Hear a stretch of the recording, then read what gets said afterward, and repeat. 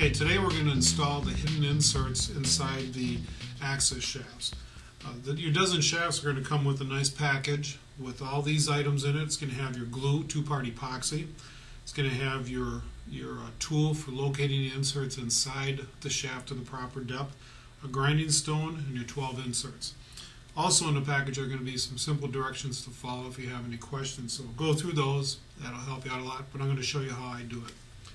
After the shafts are cut to length, you take the stone and you're going to deburr it. There's a little dimple on there, and that will help break that sharp corner inside the shaft so your broadhead or field tips has nothing to hang up on.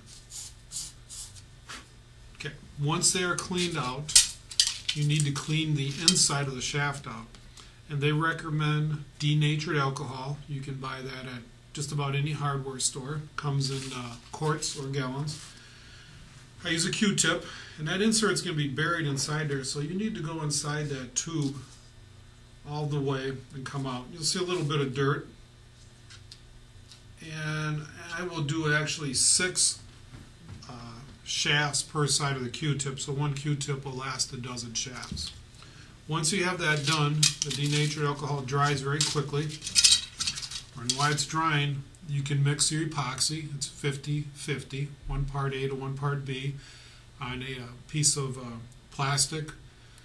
Squirt it out, mix it up with a toothpick or like a popsicle stick, get it very well covered. What I like to use is Power Bond. What you're going to do is you just need to put a little drop on top. I have a small bead around there. Take your shaft, get it in there, and I will rotate the shaft and move it up and down. You want to get it to about a 1/4 inch out, and if there's any glue squirting out, this is when you wipe it off on a paper napkin. This tool is going to set the depth, so you stick that into the end of the insert, and all you do is push until you bottom out on the end of that tool. That is also now cleaning the inside of that shaft so there's no glue residue. This insert is set to the proper depth in the shaft. Do not stand it up. Do not put it in the corner. It needs to lay horizontal for at least an hour.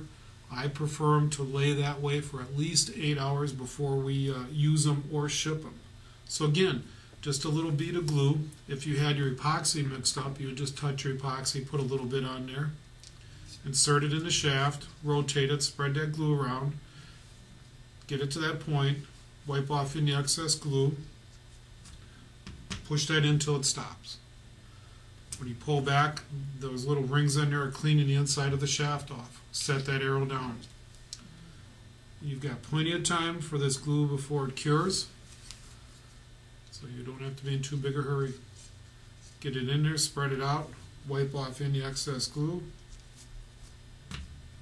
put it in there, wipe it off, set your arrows down. Again, at least an hour to stay in that position. I like them to stay that way for at least 8 hours before I'll actually use them or ship them.